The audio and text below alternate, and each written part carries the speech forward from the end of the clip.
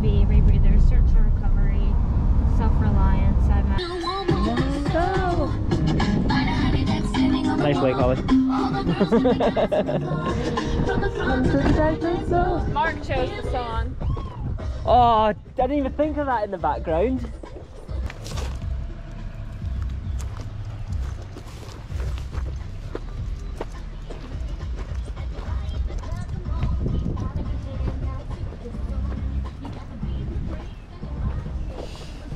You dumb?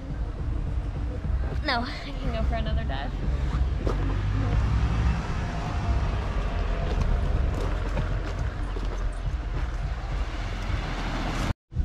Hey guys, we've hit an all-time low here on Blue Horizon diving. I don't think you're gonna get any more content.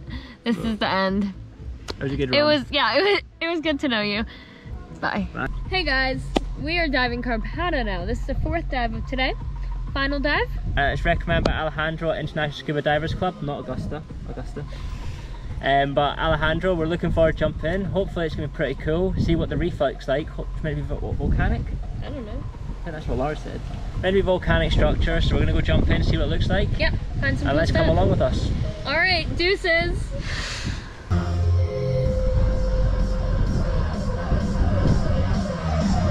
Mark, don't put this in. If I see this in a video, I'm kicking your butt. Hey guys, we're having hair problems recently.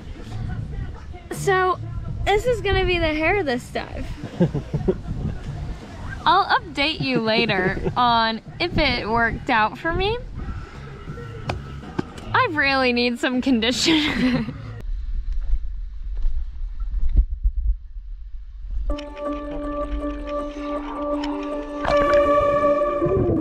This was the final dive of our day, the 4th dive of the day, and we're really looking forward to this one because everyone had told us, especially Alejandro and Fernando who recommended this to us, was this site was very different from all the other sites along the west coast of Bonaire. This is at the top of the one-way system, and why it's so popular is because the topography is so different to the other wall sections of Bonaire. Now at Karpata is almost like gullies, canyons cut into the reef that are going down, so there's like sections where it's just like gorges. So as you can see with all the fish around us, where I'm looking about, you'll notice there's these sand gorges going down to depth. They're almost like big indents, and this is what makes the site really popular because it's so unique to the rest of Bonaire. Slightly different topography, really cool seeing these gorges, and there was so much fish in between the gorges that were going down depths, as you can see. But as we continue exploring along, we go from gorge to gorge and head to slightly deeper water. Went around about 20-22 metres in this dive site. As the 4th dive of the day, we didn't want to go too deep, but we just went exploring, and the coral reef was just stunning. It was just covering the vast walls, just so much variety, hard coral, soft coral, so many fish, and like trumpet fish, parrotfish, spotted drummer fish, just everything you can imagine in Bonaire was here at this site. Fortunately no turtles to eagle rays, but we had so much life. And as being the last dive of the day, we were both kind of tired, but we just wanted to have a bit of fun as well. So you can see Holly was just jumping around, pretending she was a whale or a mermaid, but she was just having fun.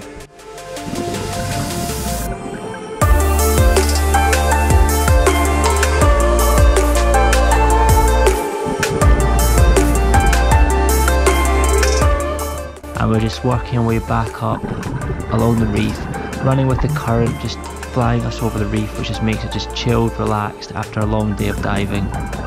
As we're coming to the end of the day, we just had to start mucking around, have a bit of fun. Holly's trying to purge my regulator, but she decided to start purging the camera. I don't know if she was just too tired missing her aim because her hand-eye coordination is bad at times.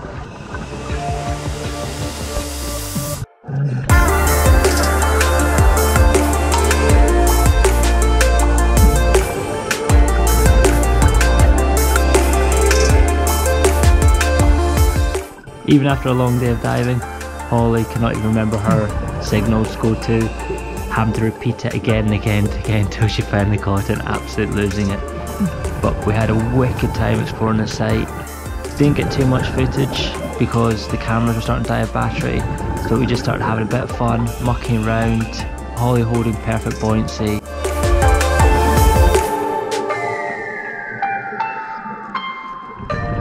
cruising around, mucking around. That's the way all about diving, just having fun in the water. I really hope you guys enjoyed coming with us. We loved exploring this dive site, and we'll see you guys in the next video.